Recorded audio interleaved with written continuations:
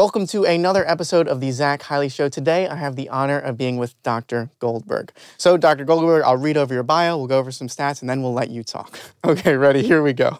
So, Dr. Goldberg is originally from Wilmington, Delaware, where she was valedictorian at Concord High School. She went to UPenn, where she majored in the biological basis of behavior, graduated Magna Cum Laude, and was judged to have the best honors thesis in her major and was elected to Phi Beta Kappa. She went to Albert Einstein College of Medicine for her MD degree and was elected to Alpha Omega Alpha. She was a surgery resident here at Jefferson for many years, but changed careers to pathology. We're definitely getting into that, okay? She is currently a cytopathologist and gynecologic surgical pathologist. She is also the doting mother to amazing twins and loving wife to her historian husband. Her research focuses on graduate medical education and laboratory quality and safety. In her spare time, she loves to ski, row, and watch her kids do karate and play baseball. Thank you so much for coming, Dr. Goldberg. Thank you for having me. So the way we start is we'll go over some statistics around pathology, and then you tell me if any stand out to you or any are interesting to you. Okay. So the median salary for an academic physician is $339,000, with pathology being median of $304,000. Average hours is 51 across America, MDs, with 45 hours being for pathology. 59% of physicians across America are happy compared to 62% of pathologists. 47% burnout on average compared to 35% of pathologists, who 1/3 for the third least amount of burnout among physician specialties. When asked, would you choose the same career, 41% of physicians across America said they would choose the same career, while 46% of pathologists said they would choose the same career again. Step 2 average score was 246, with 239 being the pathologist average Step 2 score. Anything stand out to you? Anything interesting? Anything you want to comment on? I would say, first of all, I think these statistics sort of make sense. Okay. They're pretty much what I would expect. I think I'm not shocked to hear that we make overall less than certain specialties, although I think thinking about our hourly wage, it's probably just as good, if not better, than even some of those really high-powered financially areas. And I think beyond the hourly wage is the control over our time. This is the pathologist, ex-surgeon hat on, but I have plenty of work to do, but I have a fair bit of control over when I do it. There are obviously certain important timeframes. Turnaround time for testing is important, but if I put my kids to bed and then come back and look at slides, doesn't affect anybody. Obviously, you can't do that in the operating room. Yeah. So I think in terms of value for your time, we're probably getting a better bang for our buck. So not surprised to hear that. And I think that that leads to more happiness, less burnout, a desire to choose the career again. So tell me, what is pathology? Okay, so definitionally, right, it's the study of disease. Yes. So very broadly speaking, pathologists are usually the ones running the laboratories in hospitals, and we're going to give results, diagnoses, based on specimens removed from patients. We also run blood banks, both out of hospitals and within hospitals. Forensic pathologists, so like medical examiners, that's us too. Many pathologists will wear multiple hats, be in charge of multiple aspects of the lab, or specify in just one small area. Got it. What are some places you could subspecialize in? Yeah, so most folks who do residency become double boarded at the end in anatomic and clinical pathology. That's me. That's most pathologists by far, and that's 4 years, gets you 2 board certifications. Got it. Most folks then go on to do at least 1 year fellowship. I think it's very, very rare not to. And there's both fellowships that will give you board certification. I brought the list in case anyone's listening. So blood banking, also called transfusion medicine, chemistry, clinical informatics, cytopathology, which is what I did, dermatopathology, forensic pathology, hematopathology, medical microbiology, molecular genetic pathology, neuropathology, and pediatric pathology. Wow. So those are all extra board certifications. But a lot of pathologists actually do a 5th year that won't get you another set of boards, but gets you either increased expertise or exposure, probably with some confidence boosting. And that's usually in surgical pathology or one of its organ-based subfields. And this is a fellowship? Correct. And why do pathologists, you said most do a fellowship. Yeah. Why do most do a fellowship? Well, so historically, the pathology residency used to be 5 years, where that 5th year was very focused. Got it, okay. And then I think to improve flexibility, that changed to sort of almost a 4+1 model, where that +1 is assumed. I don't know anybody who practices without that 5th year, but in theory, I mean, absolutely, not in theory, in actuality, you can sit for your AP and CP boards after those 4 years of training, and you could go out and practice. I think it could be tricky to get a job, at least in academic medicine. Yeah. And this is a silly question, but it's one that just popped into my head. Because when I picture a pathologist, I'm trying to think of my image of a pathologist in the first year of med school when I didn't actually know what they did. Sure. And I pictured you guys, always in front of a microscope or in front of a computer, just kind of like looking at things, writing things, looking at things, writing things. But do you guys have encounters or exposure to patients? Right. So that image of sitting at the scope and the computer is 100% correct for certain types of pathologists, right? So that's what my day mostly looks like. Yep. However, for folks like transfusion medicine, they spend most of their day looking much more like you'd think of a clinician, right? They're meeting patients who need therapeutic phlebotomy. They're meeting patients who need red cell exchange or pheresis, either for sickle cell disease, a range of things. Interact with the patient, decide if the treatment they can offer is appropriate, be in charge of that treatment. Obviously, they have support staff that actually run the machines, but if the machine isn't working correctly, they're going to call the pathologist to make the machine work better. So, that's a way in which you're a pathologist, and they run the blood bank. So obviously that's very lab-based, high immunology, molecular medicine, but they spend a lot of their time with patients and interacting with other clinicians to get the right treatment for patients.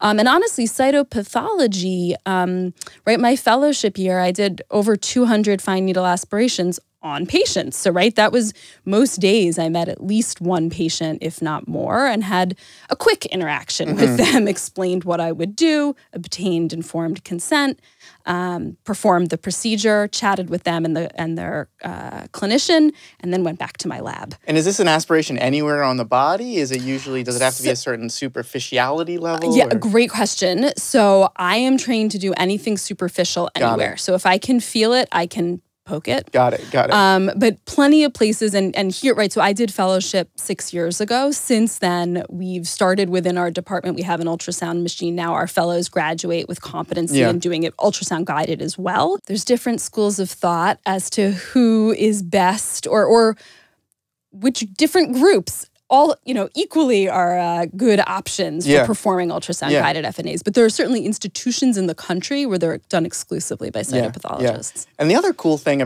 so I did a pathology rotation for 4 weeks, and I thought it was very cool. I thought it was really interesting. One of my favorite things, actually, was when I was with a doctor, and she specialized in kind of GI pathology, and I just came off a colorectal surgery. Oh, that's perfect. And I was in with this doctor, and one of the surgeons that I actually knew called this doctor and said, listen, we're in the OR right now. Can you tell me a little bit more about this kind of in-the-moment important interactions that pathologists have? So this is called a frozen section.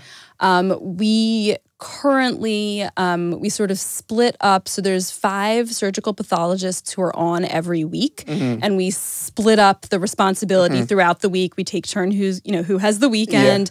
But there is always at Jefferson a pathologist, a surgical pathologist, who's available to read what's called a frozen section. So pretty much what happens, a specimen is brought down from the operating room. It could be something as large as a PPPD specimen. It could be something tiny as a, very small nerve margin, facial nerve margin, let's say.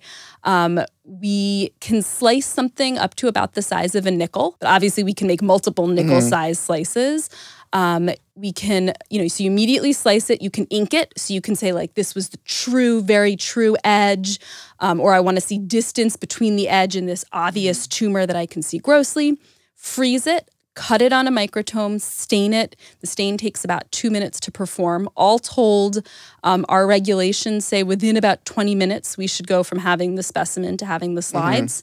And then we can, call into the OR and say, your shave margin is clear, or we can do a margin comparing the edge of the tissue with an obvious tumor. You know, you've got 5 millimeters of clearance. And these margins are so important, right? Because in this case, you're dealing with a cancer or a tumor correct. Or something well, like that. You know, and we'll also do them for, you know, concern that there could be mucor in the sinuses and you want to start treatment immediately. I mean, there's it's not just oncologic. I see. That's probably the most common. Yeah. But there are other reasons. And the patient is under at this point, right? Correct. They're under. And, you know, I mean, the stakes are high, right? You want to make the right call because surgery, it's not appropriate to do a frozen section unless surgery is going to depend on the result. Yeah.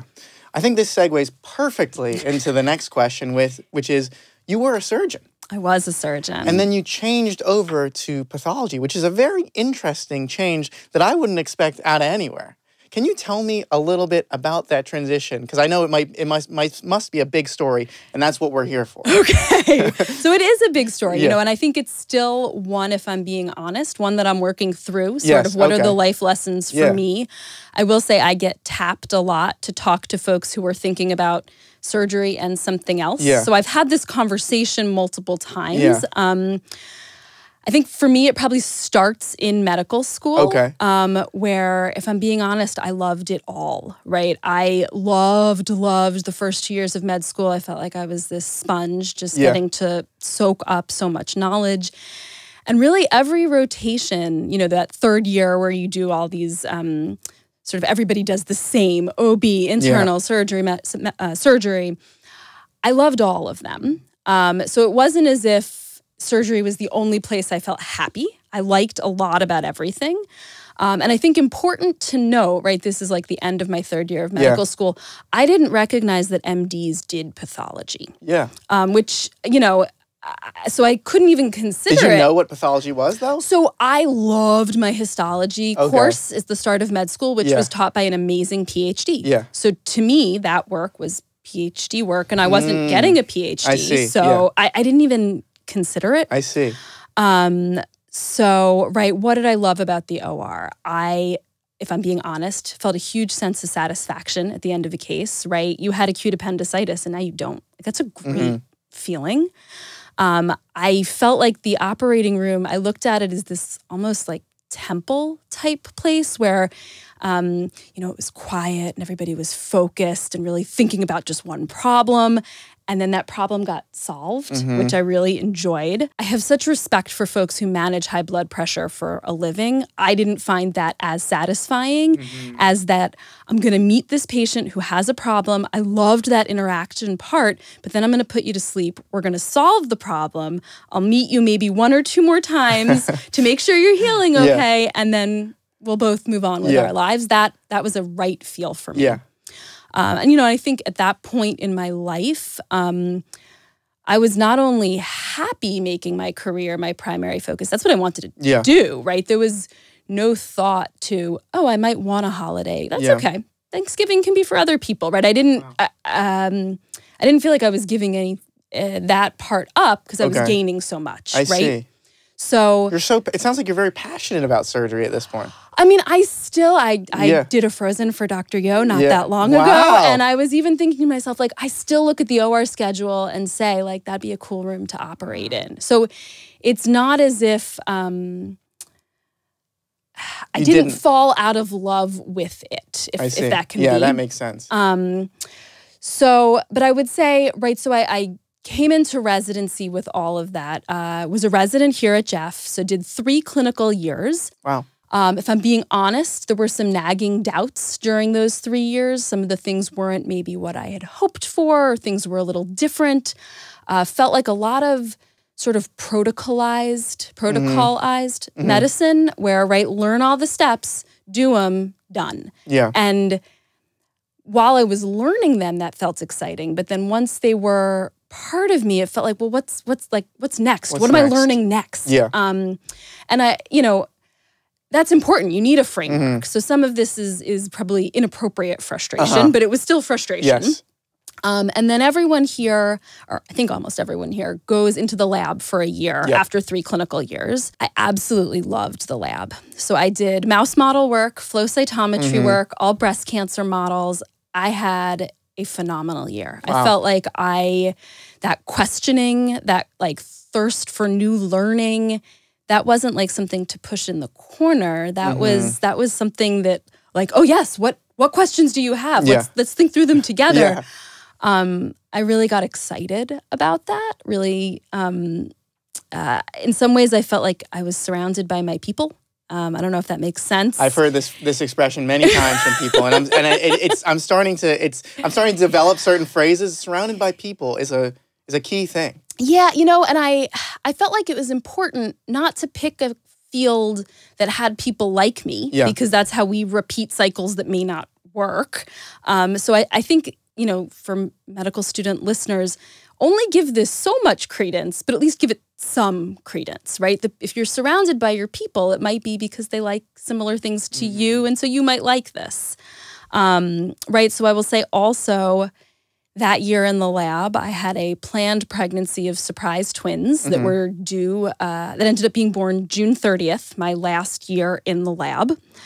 That was a very hectic transition. I have no idea, yeah. And I think, you know, those nagging doubts that I had, the sort of alive feeling that I got in the lab pushed me to really give those questions some real thought. Personal for my son, so I don't really want to go into more details, but when he was 6 months, he had a very frightening health scare. He's 100% healthy now, but it was very scary at the time. And it really made me refocus, what are my priorities, my whole priorities. And when this happened, you're in surgery? I'm halfway through my 4th year of clinical surgery. Clinical surgery. Yeah. If I can say, I felt incredibly lucky to be supported. Folks said, go take 6 months and figure out what makes sense for you. I talked with really as many people as who would talk with me. A lot of parent doctors, a lot of twin parents, and just sort of said, like, how does your life work, right? What would you have done differently if you were in my position, right? I had about 18 months to go at that point of a surgery residency, and I felt confident that I could make it, but not sure if it made sense anymore for who I was as a whole human being. And I really, by luck, one of my co-surgery residents knew one of the pathologists who had this surgery resident. She was now faculty. She had a kid the same age as my twins. This pathologist had a kid the same age. She's like, why don't you just talk to her, hear what it's like? And that conversation was really momentous for me, right? She brought up a lot of sort of familiar moments for me of things that I enjoyed in medical school, things that I enjoyed in the lab. And I heard a lot of echoes from her of things that I thought I loved about surgery that I recognized were not necessarily unique to surgery, right? In some ways, for me, my microscope is my new operating table, and that's okay. You know, and sort of one thing led to another. Tons of support from the surgery department here, for which I will be forever grateful, but I made a change to the pathology department here and completed my training. Wow. So you're 6 months into your 5th year, your 4th clinical year. Correct. So your 4th clinical year, and then do you take those 6 months? I Is did. this during those 6 months where you're really figuring things out? I took 6 months. I continued to put the kids in daycare and pretty much spent every day. I talked to folks who use their MD to work in industry. Anything you could use an MD for, if you were willing to talk to me, I was so appreciative for your time. I would love, were there any other paths that you considered? Did you consider industry? Did you consider? So my dad is a chemist by training and had worked in the pharmaceutical industry for a long time. So I talked to some folks there. Talked to some folks actually at the ECRI Institute who do quality and safety, which was always incredibly passionate about, whether related to surgery or path or medicine, you know, whatever. I had a hard time with the idea of leaving patients entirely. Because the main decision point is finish the surgery or go into something else, right? That's the main decision point? I mean, so finish surgery or do something else, and then if it's the something else, what is the something else? Yeah, right. Is it within medicine? So the first decision you're making is to leave surgery, right? What are the salient points, or what are the things people tell you to kind of push you in that direction, or were people saying other things like this is why you should stay in surgery. I'm just curious I want to, if possible, boil down all these amazing conversations that you've had with people and kind of see what are the things that stuck with you? What are the things you remember people telling you and like, that's a good point. Why didn't I think about that before? Many of them were depressing. Okay. And so I don't know that I want to share that. I mean, if I'm being honest, most of the women I spoke with told me to run. Really? Which is a shame. Yeah, that's a shame. Because of what goes on in the surgery field? I think, first of all, this was over 10 years ago. Okay. So I'd like to think, and I certainly know here, things have changed significantly. So I would like to think that this advice is no longer appropriate. Okay. But I got a lot of, it's not going to get better. So if you're not happy now, you won't be. Yeah. I got some, and I think this was meant supportively, just get 24-hour care until they go to kindergarten, and then you'll be fine. And I think that was meant as like, Allison, we don't want you to leave. Like, it was truly meant from a kind place. Yeah. But in some ways, that actually cut me deeper because, I'd had twins. We probably weren't going to have any more after this. So, like, when I missed a first step, I missed all of the first steps for my children ever. Yeah. Which, as a 22-year-old, was like, sure, who cares? But now, as a brand new mom, I cared. Yeah. So that didn't feel like a good No, you don't, I mean, because again, I don't have kids. I have no idea possibly what this is like, but I mean, I can imagine that you want to spend some time with your kids, right? Right. Yeah. I mean, I'm not complaining to go out to dinner occasionally without them, but no, I mean, especially my kids are great. Yeah. I absolutely adore them. I wanted and I want time with them. Yeah, no, exactly. So then, do you have any of the salient positive points of saying kind of like, what's pulling me towards pathology? I hesitate to take on that lifestyle label. Got it. I think, I work with some pathologists who work incredibly hard, and I would say just as hard as surgeons I worked with in terms of hours.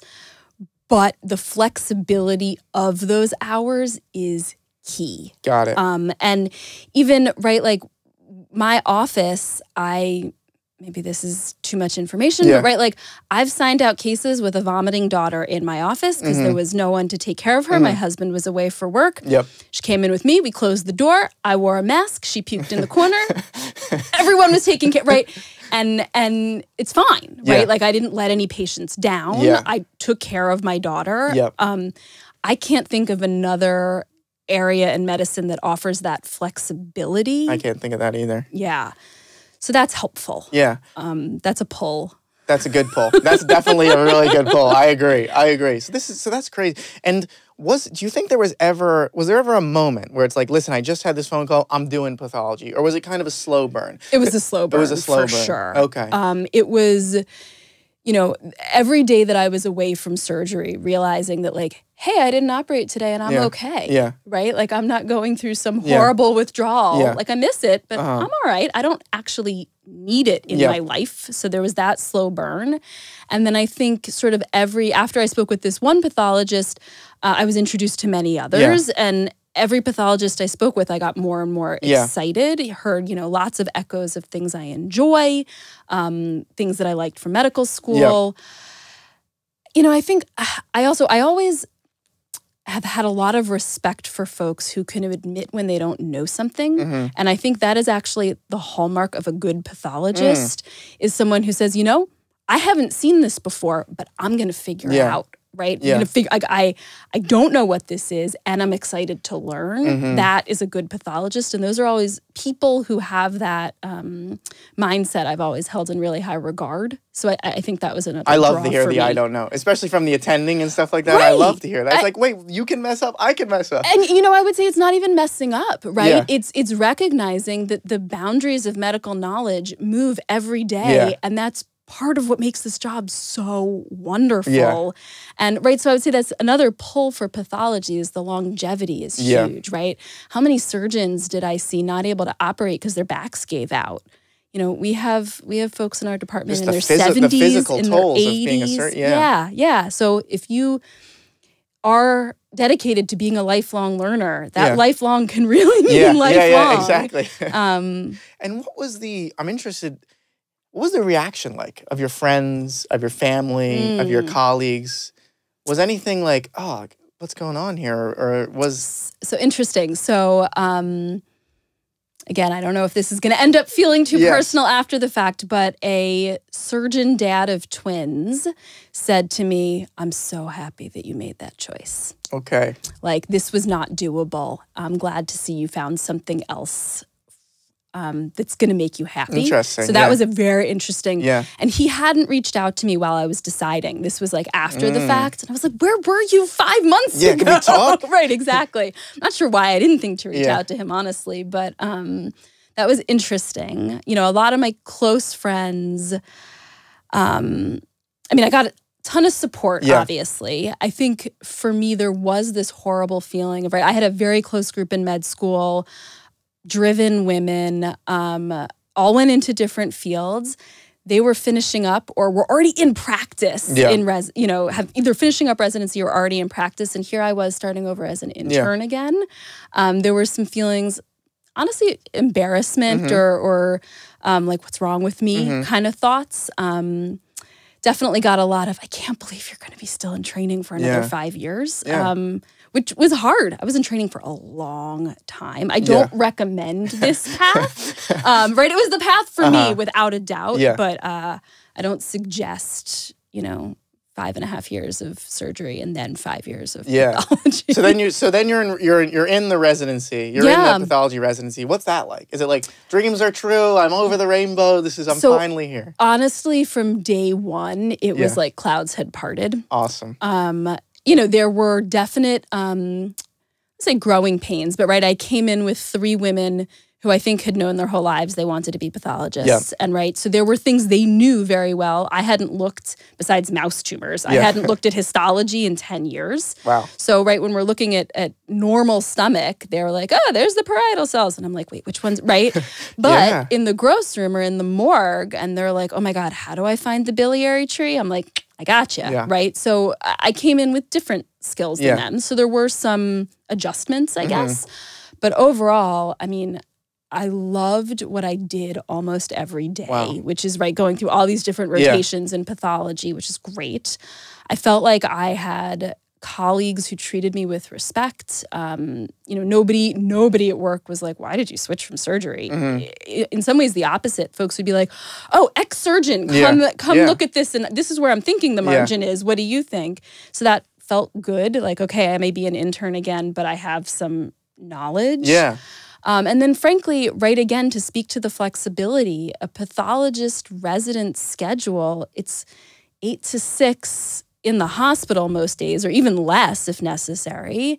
You have to hit the ground running in terms of reading and studying because you will not see everything clinically that you need to know for the boards. But you can study whenever. Nobody cares. And how did you decide to further specialize? Why did you pick a cytopathologist and gynecologic surgical pathologist? It's a good question. So I'm not bored. I'm not, I mean, you can't be boarded in gynecologic surgical pathology. I didn't do any additional training. It was an area, so as a pathology resident, much of my research, almost just by luck, ended up being in gynecologic surg path. There was an interesting project that came up in my second year that I was like, oh, I'd love to be a part of. And of course, lasted through a couple of years, got some publications out of. It was exciting. And then you go to national meetings and you get to meet people who do that. Right, exactly. So it lent itself nicely. So cytopathology maybe is a bigger question. Why cyto? And there were a couple of reasons. I love using my hands. So doing fine needle aspirations was incredibly appealing. Like it felt like, well, that's it. Like if I can put it in an A-line, of course I can get some cells out of you. So it felt like using a skill set I had, maybe making that surgical time less of, I don't want to say a waste, but using those skills. That was part of it. I also really liked with cytopathology, you get to keep your sort of hands in all the different organ systems, right? So like here, we're subspecialized. In surg path, you sign out GI or ENT or whatever it is. But for cytopath, I sign out whatever comes in. So I felt like that allowed me to keep some breadth of knowledge. Yeah. I also, like I said, most of my research now is based on lab quality and safety. Cytopathology has some of the most stringent guidelines. And whereas some folks might be turned off by that, Why are there such stringent guidelines? Oh, that's a great question. I think some of that is historic. Okay. I'm not sure if you have heard, and I'm going to get some of the details wrong, but in New York in the late 80s, I want to say, there was a sort of scandal in terms of pap smears where folks weren't given their results, which led to, let's say, enhanced regulations. I think also, right, so with cytology, you're dealing with a very small amount of tissue, right? When we talk with pap smears, we even say we're giving an interpretation, not a diagnosis, which, you know, is like maybe silly wordplay, but does have some meaning. It's real. And so I think perhaps because of the small amount of tissue and maybe because of these, you know, the scandal, for whatever reason, there are significantly more guidelines. So especially in terms of pap smears. Yeah. And like, I love that. So we are required to do cytology, histology correlation. So if somebody has a fine needle aspiration, say, of their parotid, and I call it a PA, and then 2 months later they get their parotid removed and it's not a PA, but some high malignant. Oh, I'm so sorry. No, okay. A pleomorphic adenoma, which is a benign neoplasm, but that can have malignant transformation, so should be removed. But if I call it a pleomorphic adenoma and then it ends up being some high-grade malignancy, I need that feedback. Right, that's important, and so I review all that correlation as is required. Yeah, this is another, again, a side question, but I remember occasionally on certain calls, so on certain slides, they'd be like, "I think it's this," but you have to get other pathologists' feedback. Sure. Why is that? Why is it some slides, they're like, okay, we can say this is the diagnosis, the big bold lettering. I love to see the way pathologists, my favorite thing was seeing the residence type things. And then the attending pathologist coming in like, you know what, maybe we should do this, this, and this. But anyway, so why do, in certain cases, you need 2 attending pathologists? Yep. So a great question. So some of this is institutional protocol. Okay. Some of it is, sort of protocolized across the country. Yeah.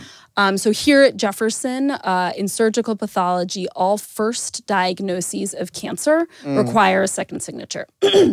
Excuse me. Right. Obviously, that's a life-altering call to make, and it's a way.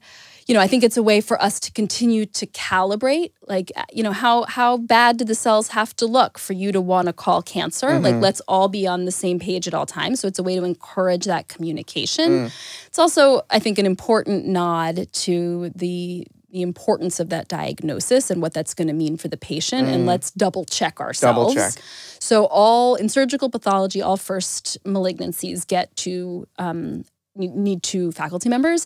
In cytopathology, and again, because we're dealing with less material, every single malignant diagnosis requires 2 names. Wow. So, which again, I love with cytology. I'm like working with my colleagues on a regular, working with my colleagues on a regular basis.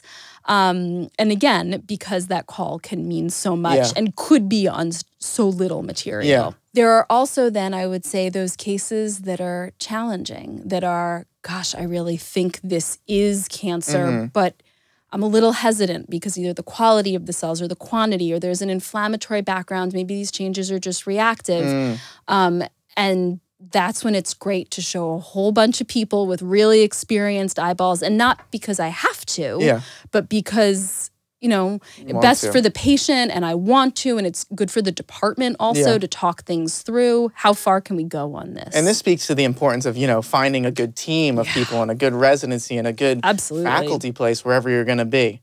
So you finish residency and now you're an attending.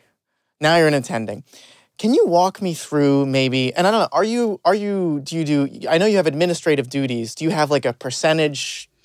So most of us, so it's a little different, I think, than certain other fields. Okay. Right? Because we need to cover the services. So every week we have, Jefferson Center City, we have 5 or 6 faculty members who are on Surge Path. Yeah. And ideally 2 faculty members who are on cytopath. Got it. So you need really ideally 8 people on every week. Yeah. So I think my contract says something like 8 to 9 weeks a quarter I'm on service. Got it. But realistically, like we had a tough year where a bunch of folks had kids and we had a lot of like a maternity leave and a paternity leave and somebody retired. Yeah. And you do the weeks you have to do. Got it. So when we're fully staffed, I probably am on service about 8 weeks a quarter. We do our service work a week at a time. Got it. So let's go through, if you don't mind, an average day of when you're in the hospital. Yeah. Can you tell me when you get in, what do you do, when do you have lunch, all these kind of things? So, all these boring details that I don't think are boring at all. That are really, really important. Exactly. Right? That's that we don't talk about enough. So I'm going to give you a cyto week because I do those the most. Great. So and I'm going to take you from the beginning of the day. Take me right away. Exactly. When you first open your eyes. You got it. So 6:05, the alarm goes off. And it's a sound of music. It's it's some awful noise to get me up. So on a cyto week, 3 days you'll sign out and 2 days you'll cover rapids, which is sort of like Frozen's a similar concept. So the days that I'm on rapids, I get up, take a shower, get my kids up, everybody gets breakfast, I make all the lunches, we're out the door at 7:30.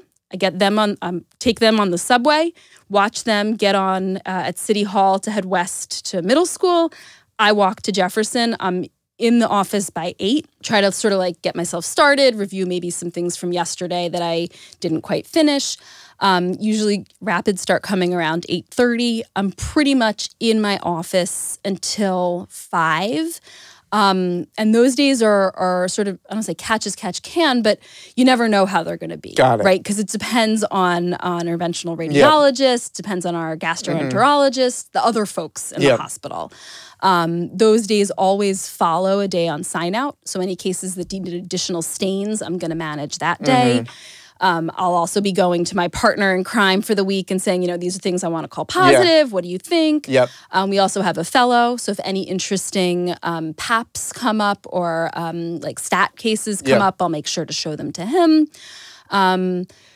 Eat lunch whenever there's a break. I honestly often pack myself like snacks that day and like so granola bar here, apple there, whatever. And then 5:30, I'm going home. This time of year, that means either I'm taking a kid to baseball practice or I'm taking a kid to karate. Right, exactly. And then, dinner, bed, all that. And are you working at home? Almost. So never on clinical stuff, right? Can't bring the slides home. That's very much illegal. Against the law, I certainly bring it home up here sometimes. Occasionally, I will bring, like, if I'm working on a manuscript, I'll bring, like, a manuscript home to do, I'm, like, a pen and paper person, so I'll print it out, do revisions, maybe during karate or at baseball practice or, that kind of thing. But for the most part...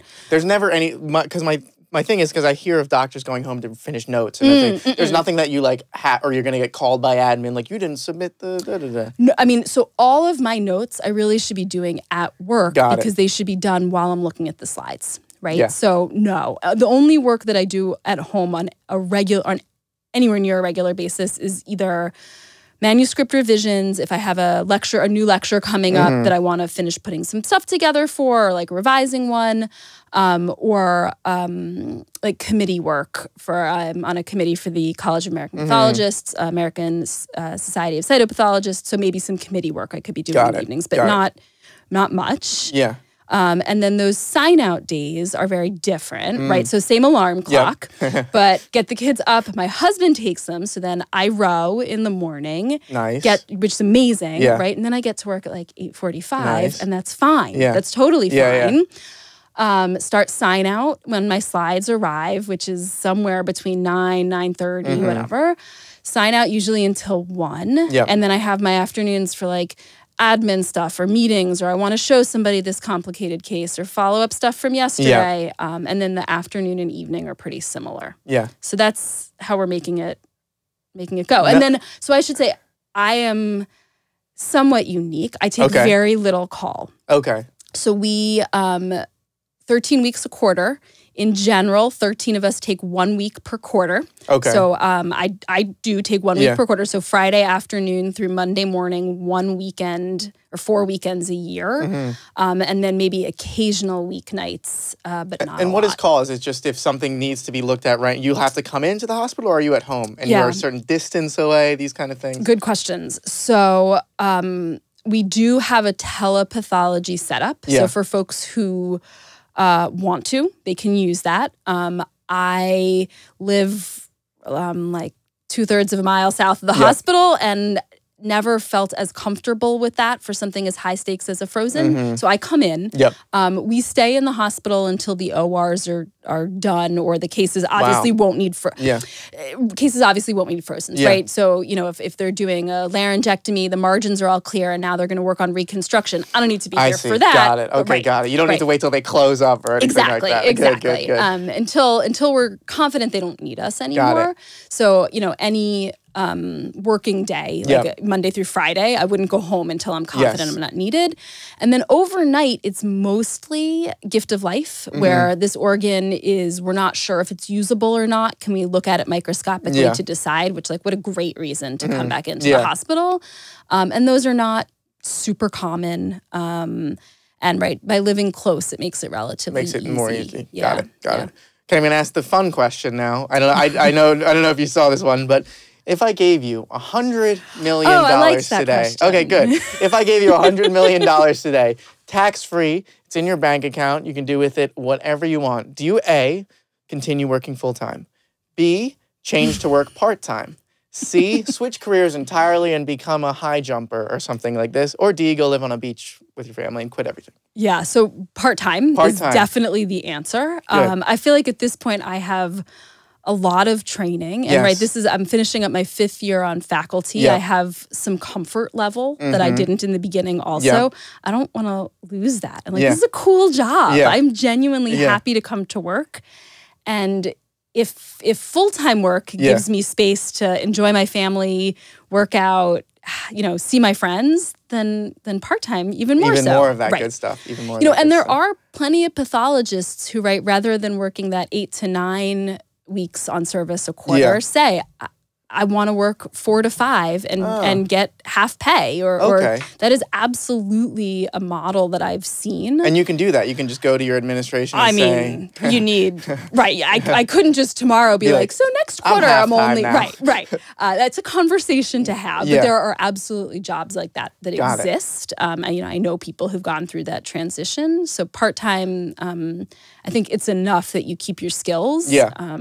No, that's nice to hear, because I've heard internists as well. I heard one internist who actually only did moonlighting once a week per month, and that was a full-time salary doing 1 week a month of moonlighting. Wow. Interesting. Interesting, right? Yeah. But you can also do, when you're an attending hospitalist, you do 1 week on and 1 week off, which is another interesting thing too. But those are full weeks. Those are full weeks. Those are full weeks. So pathology. Now that you said you do, what do you think is the best thing, or the best things, it could be multiple things, about being a pathologist? Okay, so I wrote down and highlighted some things that I want to make sure I say. Yeah, go for it. So, take everyone off of surgery. Let's go to No, we need our surgeons. So the number one thing for me is I love that part of the job is to constantly learn new things, constantly push boundaries. I think that is exciting. It makes you want to come to work. I like sort of being the doctor's doctor, we say a lot in pathology, right? In some ways, rather than explaining things to patients, I'm explaining things to my clinical colleagues. I love that interaction, the relationships I get to form, really exciting. I, as you've heard, really am passionate about healthcare that is high value and safe. Working in the lab allows you to sort of keep your hand on a lot of that value and safety aspect of healthcare. For my life, the flexibility is phenomenal, and I think the longevity is exciting, right? Seeing folks in my department in their 70s, in their 80s, happy to come to work, absolutely still contributing and helping patients. It's exciting. That sounds really good. Nice thing to I love see, that. Because I remember I also liked that in the when I did my stint with the pathologist. I love the calls. You guys get calls from the doctors all the time, and you're like, what do you think this is? Right. You're like, I saw this. This is my clinical correlation. What do you think? It's amazing. I love those conversations. I like it too. Yeah. Yeah, it's nice to and be that was part my of favorite thing about surgery, actually, too. My favorite part of being in the OR was, you know, you'd be on a complicated kind of colorectal case, and you'd be on a woman, and you'd be going kind of close to kind of that gynecological area, and you're like, wait a second, I don't really know what we're cutting down here. Let's get this other guy in here to kind of figure out what we're really looking at, where the ureter is, and all these kind of things that are tough. That was my favorite.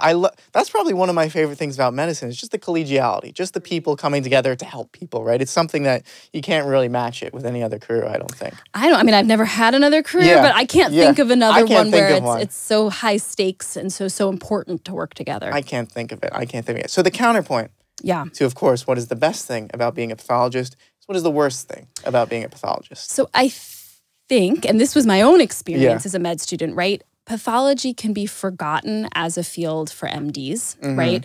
Not at Jefferson, but at some other places I may have interviewed. There may be offices in the basement without windows. That's where the morgue usually is. So I think it can be underlooked, and potentially then undervalued.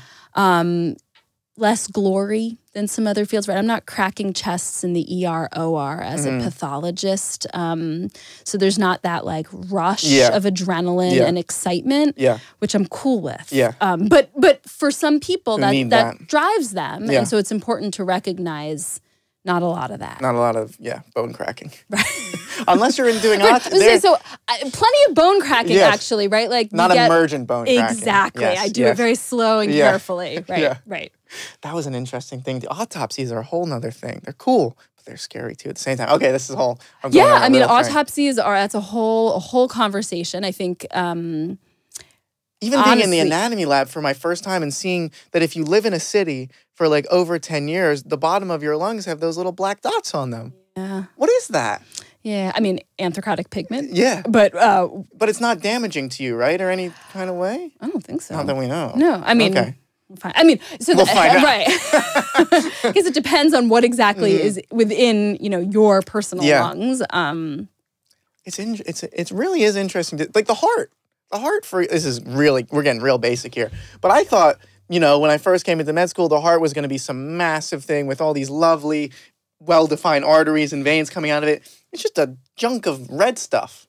In my initial looking at it. I would argue they're well-defined, but maybe that's... Not for the med student. That's fair. That's fair. No, I mean, I loved doing autopsies. It felt like very safe surgery. We all do a month at the medical examiner. That was harder for me. That's a lot of, unfortunately, underbelly. I was there just as fentanyl was getting into the drug supply here, so it was a scary time. And you're seeing...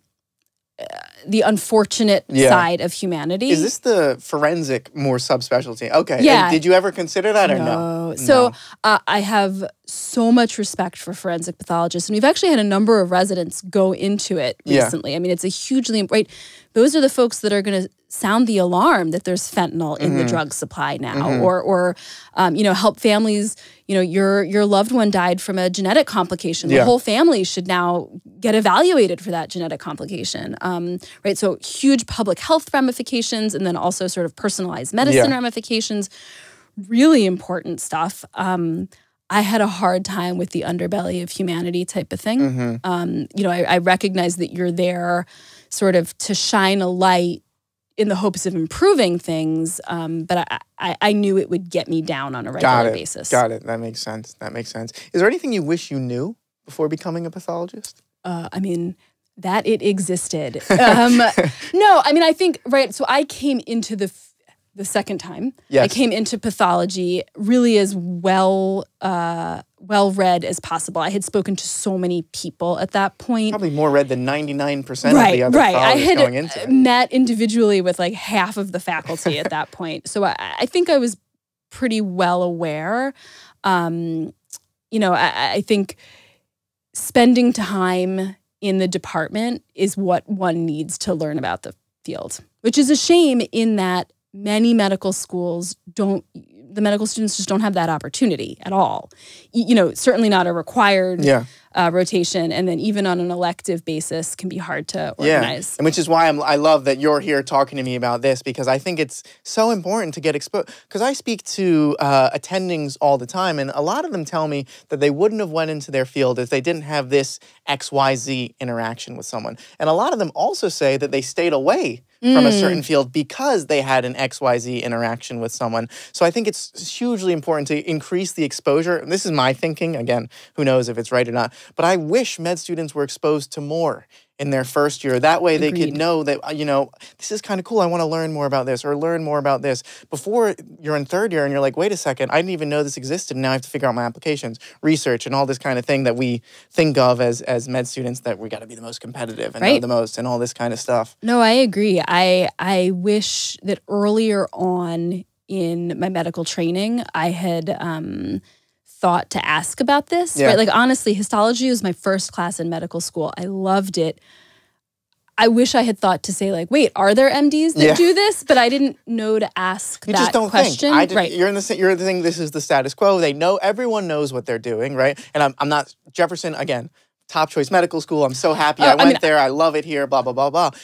But this is a general thing for medical education. I think I just wish I went outside a little bit. I explored a little bit more. So that's why, if you're listening to this podcast, you're the best medical student, you're the best person ever, because you're getting that exposure. And I should say, I didn't go to medical school here, so I can't speak to, but I think it's honestly typical of medical schools everywhere. Yeah.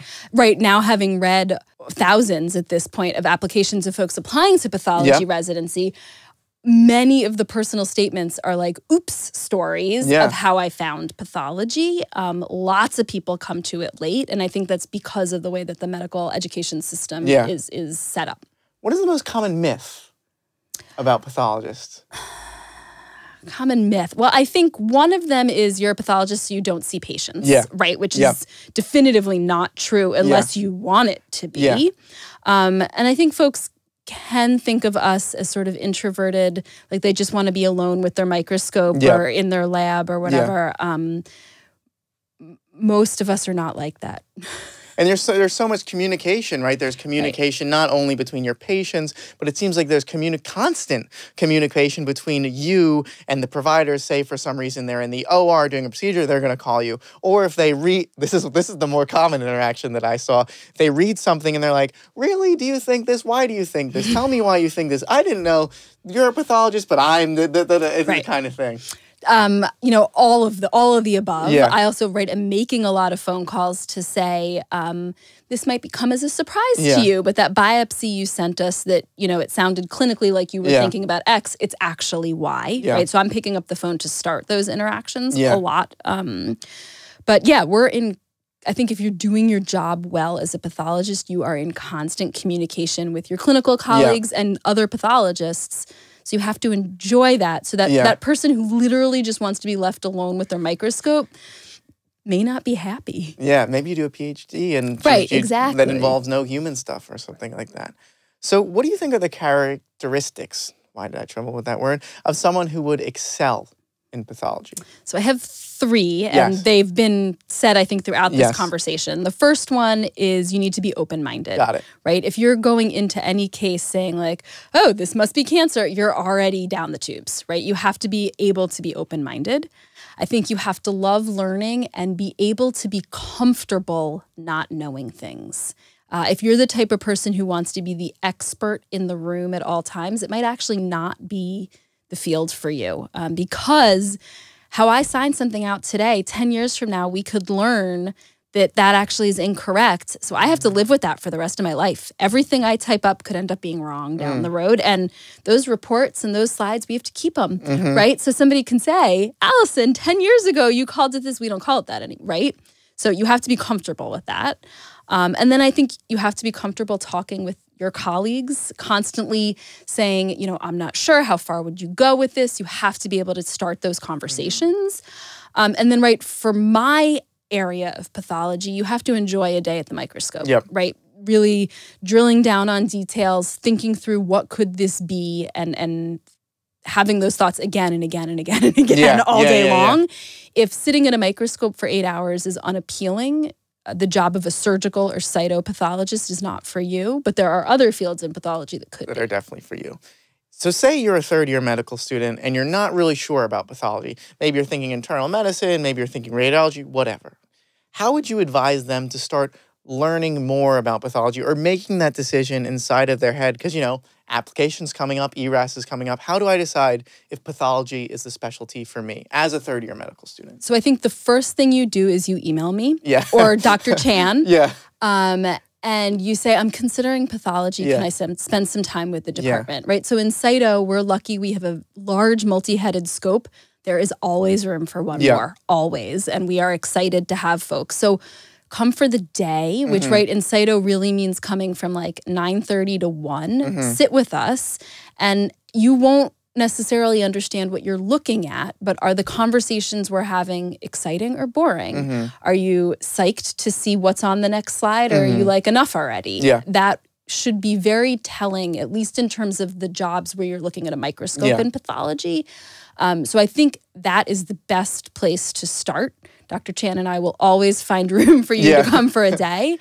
And then, right, I would say, I would really encourage folks to do, at least at Jefferson, we have a 4-week rotation in pathology that's, open to fourth-year med students. I would really encourage folks to come for that month. You get exposure to lab medicine as well as that microscope type life.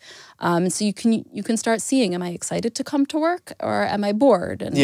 And I think that's the most telling. And that's really helpful. But I also think I wish more people that weren't going into pathology did this pathology rotation. Because I think it's so helpful. For example, I'm going into internal medicine, but I did a pathology rotation. I did a radiology rotation. I did an infectious disease rotation because I just love these kind of things. And it's helped me so much just to see what goes on behind the bold letters of, this is this or this is this. It's helped me so much. So I think, Dr. Chan has done a fantastic job. We definitely get folks coming in, especially in the spring, saying, I know I'm not going to be a pathologist, but, right, like we got a lot of folks who are going into OBGYN who want to spend time in cytology and see pap smears. Right. And that's, oh my gosh, I love that. Right. And I'm not here, like, we can't. Not every single med student can go into pathology. Right. Pathology, right? It doesn't work. Right? Like, thank goodness for my OBGYNs because they send us material so I can have the job that I love. But I think starting that communication early, right? So that's an opportunity to spend time with the cytopathologist, hear how they're thinking. Then we have a relationship down the road. You've got a weird pap, call me and send it to me and I'll tell you what I think, right? So I agree with you. I think it's a great rotation for anybody. There's different things to learn depending on what you're focused on. What you're going for. And after reading those thousands of applications, say you're the first or second year or maybe third year medical student that's decided, pathology is for me. I definitely want to do pathology 100%. How can I be the best applicant? How can I be the most competitive, the applicant that you're going to read and say, you know what, I got to have Zach. Because Zach did X, Y, Z, and he did this kind of thing, and the way he's kind of writing his essay, we got to have him. Are there any things that students should think about as they're going through medical school to make the director or someone who's going to pick if you're in their program say, we got to have this girl or this guy? Yeah. So there's a couple of things that we're going to look at, that we look at every single application for. It's like secret sauce here, right? So if That's why it's great to have. If you're interested in pathology, number one, you need to have done at least one pathology rotation. And like, it's silly to say, but that's number one, because you need to know what it is you're, going for, right? And 2 is better. So 1 is good, 2 is better. Important for you to have done some research as loosely defined as possible. If it can be with a pathologist, even better. And like, we have to do research. So we're psyched to have folks work with us. If it, is a poster or a presentation, even better. But even just anything with a pathologist, thumbs up. There's a pathology interest group. Be a member of it. If you can be leadership of it, even better. I will say this is not necessarily pathology specific, but I think medicine specific is we need to improve our efforts in terms of diversity and inclusion. and in terms of reaching out to underserved communities. So I think efforts in those ways that are real are also absolutely noted and appreciated, because we think it's important, if you're going to be part of our community, to care about those things. And our medical community, not just the pathology community, right? Obviously, it's good to have done well in medical school. You know, I think if you didn't do great in your physical exam class, that matters a lot less than if you didn't do great in histology. This makes sense, And I will say, so one other really important thing actually is who your letter writers are and how well they know you. When your letter writer is a program director and says, I know Zach so well from these 3 things, and I am hoping to get Zach in my own program, that matters a lot. Versus if somebody says, yeah, Zach was in my class once and he seemed okay. That does not do as much for you. So, you know, I think it behooves you to reach out to the folks in whatever, I can't imagine this is unique to pathology either. Reach out to the folks in whatever field. Make sure they know you for you and all the good things about you. And write a personal letter. And does their name and pedigree have any role in the letter or not really?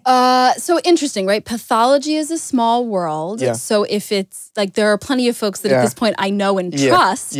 So that, I don't want to say it matters more. It's not like you get a +1 if it's from somebody who's given us good people before, but it's noticed. Yes, I see. And especially because it's a small field. I would say any program director of a residency or somebody who's involved in the medical education is going to, you know, make a little, a little check plus maybe, but not, I don't care what institution they're at. I don't care if they're an assistant professor or an associate professor. I see. Most of all, I care that they know you and they know what a pathologist does and they think you'll be a good pathologist. Got it. And are there any red flags? Are there anything you've seen on an application you're like, oh, this person was so good, but no, we can't even think about them because of this?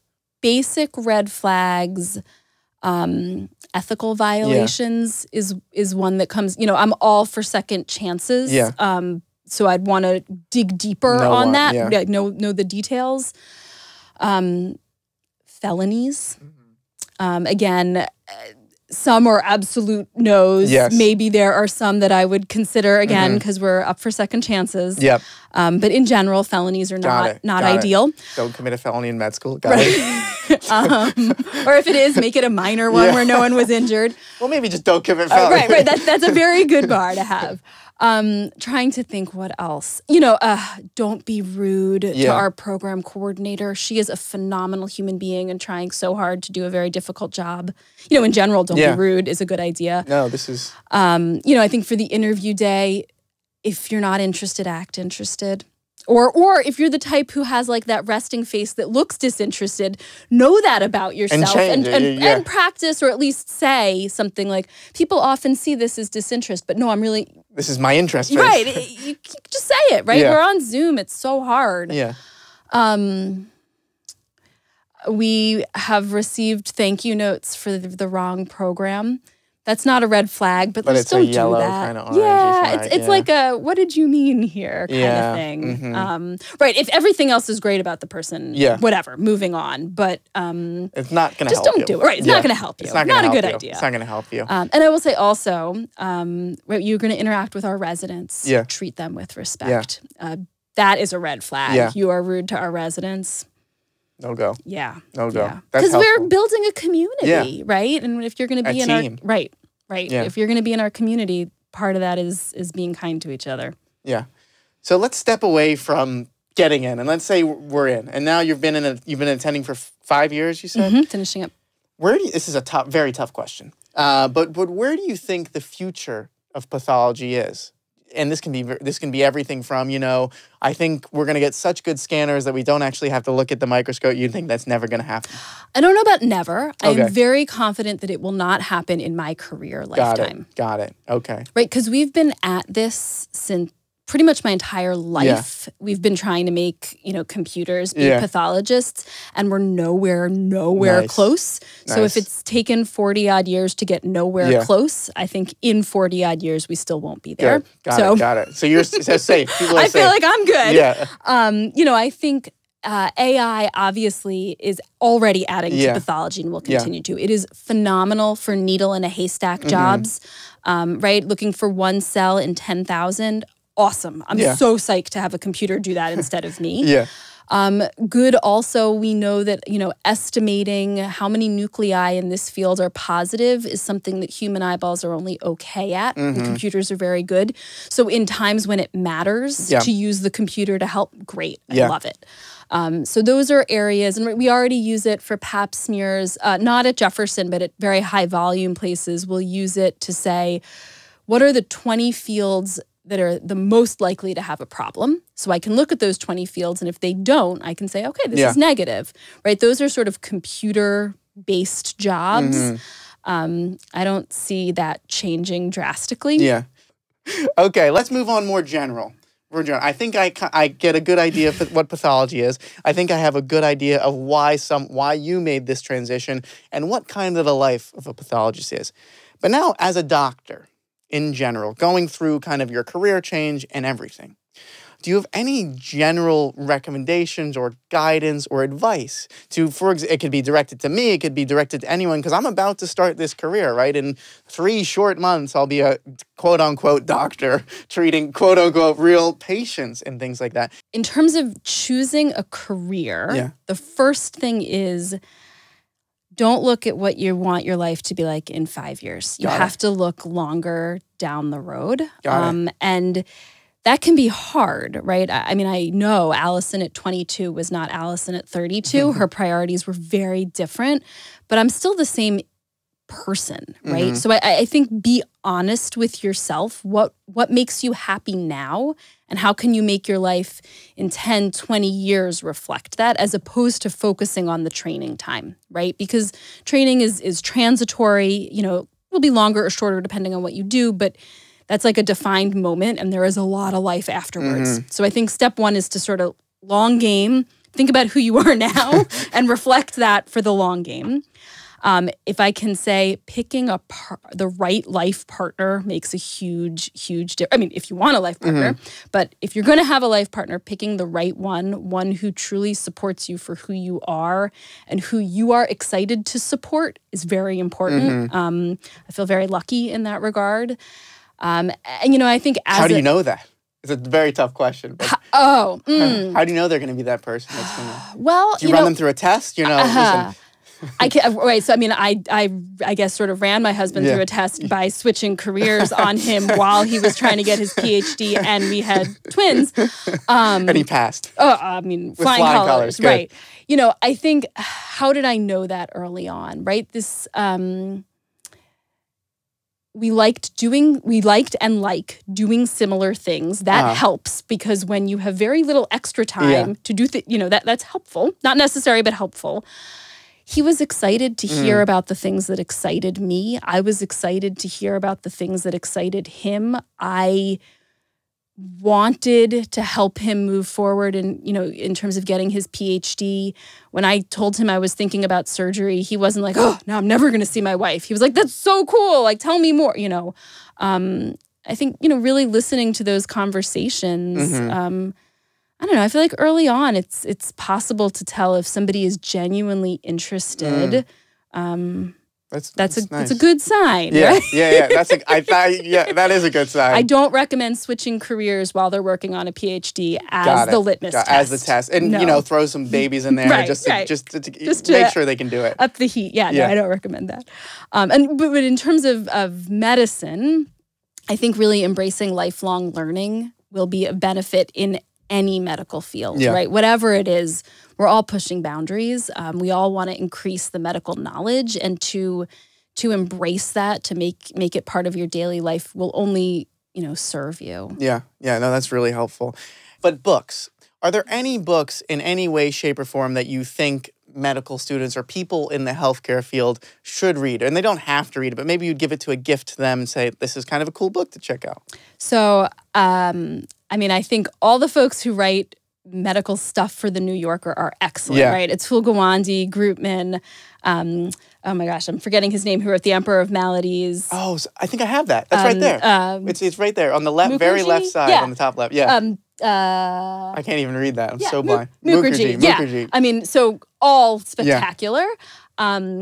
The first book that actually came to mind, and this is maybe unique for me, but so my chemist father, when I was in middle school, did a lot of working on treatment for HIV, right? This was like early 90s, so still very infancy in terms of actually treating it. And he gave to his 12-year-old daughter, and the band played on.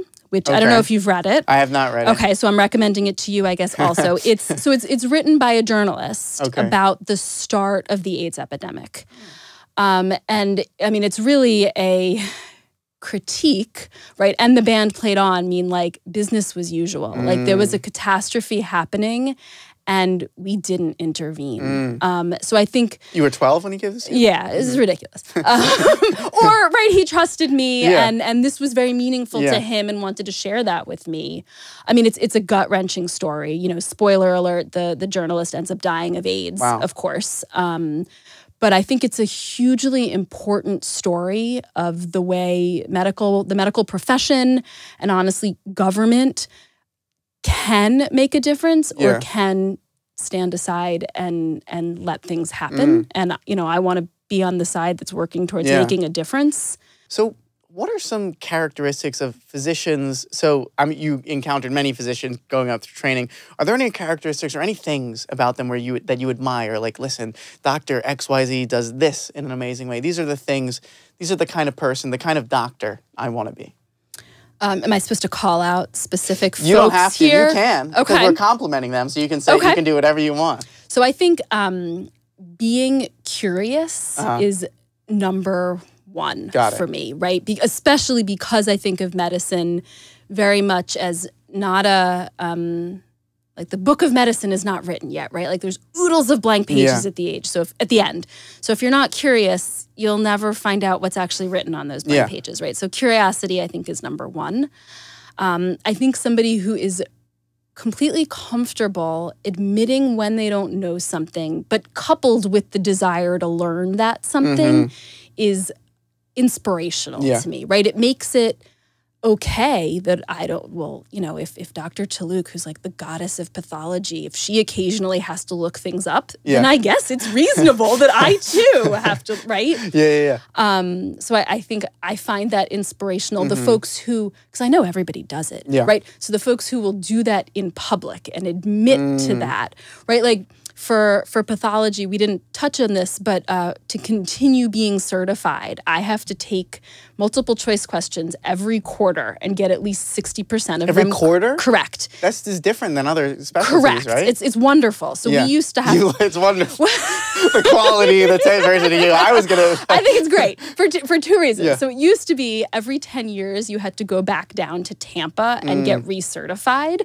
I'd much rather take 15 multiple choice questions every quarter than go to high stress situation. These 15 multiple choice. No. So you only have to get, I forget how many of them. I almost always get all of them right. Like they're super fair questions. I should know the answer to them. But importantly, it's open book. You have 5 minutes per question to use any resource you want except another human being. So I think it's fantastic, right? It's like admitting that of course it's not all in your brain. You just need to know where to find it. So I don't know, I find that very inspirational. And then in terms of other sort of leadership physicians, the folks who raise others up with them, obviously, those are the people you want to work with. Right, I was very lucky. Dr. Chan, who's the program director for pathology, very quickly when I came on faculty, she said, I'd like you to be our APD, which was sort of scary at the time, but she is wonderful at saying this great thing that happened, 95% of the efforts were Allison's. And that makes you want to work hard for people, right? When you get credit for your work. No, it's huge. It's huge. And being exposed, say I'm the top of the class pathologist, like every place wants me. How do you like scout out programs and decide, this is because throughout this discussion, I've learned how important it is to have a good team, people that are going to build you up and help you learn and help you grow. How do you see that as an interviewing fourth-year medical student? How do you kind of scout that out? Are there any ways you can best kind of suss this? So I would definitely encourage interviewees to ask when they get to interact with residents, why did you pick this place and would you pick it again? I think those are really important questions. I will say when I interview, I love when candidates ask me, what characteristics will let someone succeed in your program? That will at least, if they say to you, someone who has drive above anything else or something like that, that's important information to have. Yeah. If they say to you, someone who can work well with others, that's also important, right? So I think that could be a telling question. It's hard because in an interview, people are going to only tell you so much, right? Yeah. I think it's also reasonable to say, what do the residents do together, right? Yeah. And if the answer is, that's frightening. In times of COVID, it's a little challenging. But now people are hanging out together, I think. So. Yeah, we're recording I hope so. this. When is it? March? Right, yeah. Right. We're in person. Yeah. I brought a mask, Yes. but I'm not wearing it. Yes. I guess that could be another way to ask. I think a telling thing about our program is how many residents stay when asked, right? I am far from the only faculty member who did my training here. It says a lot when you make the choice to continue on in your department. So you could say, do residents stay for fellowship? Do fellows stay on faculty? That tells you something. I don't know if it tells you collegiality, but it's a plus, I think. If the answer is no, never, that is a red flag. Everyone leaves as soon as they've done the get the hell out of here as soon as possible. No, that's really helpful. Do you have any closing words towards medical students that are considering pathology? I think you're on the right track if you're considering pathology. No, very realistically, if you enjoy thinking, asking questions, working things through as opposed to memorizing things, if you enjoy a team atmosphere, come and spend some time with us and see how it feels, right? Because if you don't search us out, unfortunately, you probably won't get the exposure. So it's the onus is on you. But we would love to have you, right? We would love to give you the opportunity to see how it feels. To spend time with us. And final question. Any closing words in general? This can be, again, about lifestyle. This can be about books. This can be about relationships. This can be about your career in medicine. It can be anything whatsoever. To any medical student who's listening, right? Like, who you are is good enough. Like, you belong here. And so figure out what aspect of life here is going to make you happiest, right? Like, think down the road, not 5 years from now, but longer term.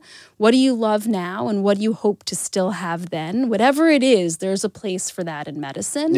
And if you try one thing and it's not the right thing, that's okay. Continue to reach out, talk to people, right? Everyone in the medical field, we want to help the medical students succeed and become the next generation in the medical field. So find a grown-up you can trust, start a conversation, and you'll find the place where you belong. Perfect. Great way to end. Well, thank you so much, Dr. Goldberg. I really appreciate you taking the time. Absolutely. Thanks for having me. This was fun. Thank you so much. Nice to meet you.